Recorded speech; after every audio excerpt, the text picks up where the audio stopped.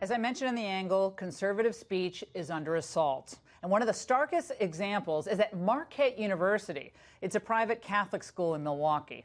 Political science professor John McAdams was suspended and has been since 2014 when he chastised a graduate instructor named Cheryl Abate. Why? She apparently told a student that she would not tolerate dissent on the topic of same-sex marriage during her class on ethics. Marquette says it has the legal right to suspend McAdams because he opened Abate up to threats by criticizing her by name. The case is now headed to Wisconsin Supreme Court. Joining us now to explain further is Professor McAdams himself. Professor, you have taught for 30 years at Marquette, and it's a Catholic institution, and yet this instructor berated a student who said, basically, not all of us agree on your view on same-sex marriage. Tell us. That's right. It seemed ironic because Marquette claims to be a Catholic institution, but I think a lot of your viewers know that a lot of institutions claim to be Catholic, and fundamentally they're secular and politically correct. Didn't they demand that you prostrate yourself, basically, and apologize for this supposed wrongdoing in your blog post?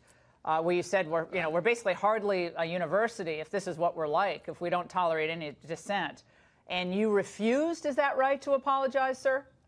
That's correct. They told me that they would reinstate me if I apologized and promised to conform to Marquette's supposed guiding values. Promised to do that. Of course, I think I'm more loyal to Marquette's guiding values than the administration of Marquette University. But of course, this is Stalinist stuff. I'm not going to apologize. 130 years have passed, and unless our research is wrong, not a single professor has lost tenure. 130 years. But boy, I guess you're a big threat, Professor, because you actually decided to post a blog. Yeah, it is ironic. I mean, professors have lost tenure, but it had to be for something like stealing money from research funds or raping a student. It had to be something like that. No professor that anyone knows about has ever been fired or even suspended for a blog post. But do you feel bad about, I guess, hurting the feelings of this particular student instructor? I guess she got a deal on her tuition. I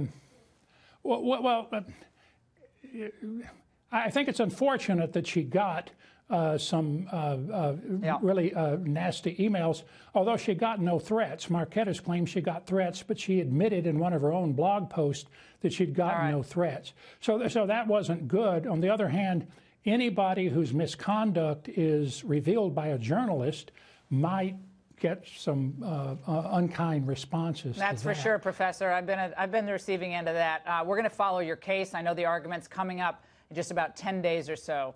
And thank you so much for giving us your perspective on this fight at Marquette.